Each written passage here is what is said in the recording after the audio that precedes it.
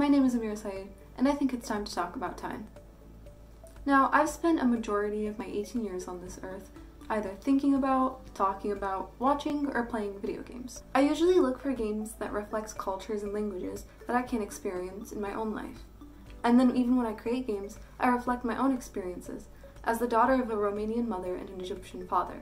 I don't usually look up to single people, but rather teams of people.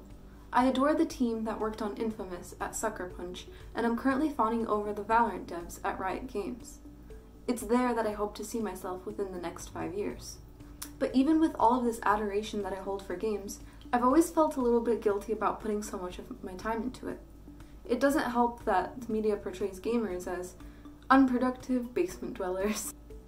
Even when I placed my passion for video games into academic contexts, like starting to learn programming or taking apart physics engines, I still felt guilty.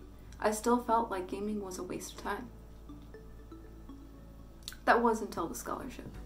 Getting that congratulatory email from the ESA Foundation was a recognition of all of the hours I poured into something I love.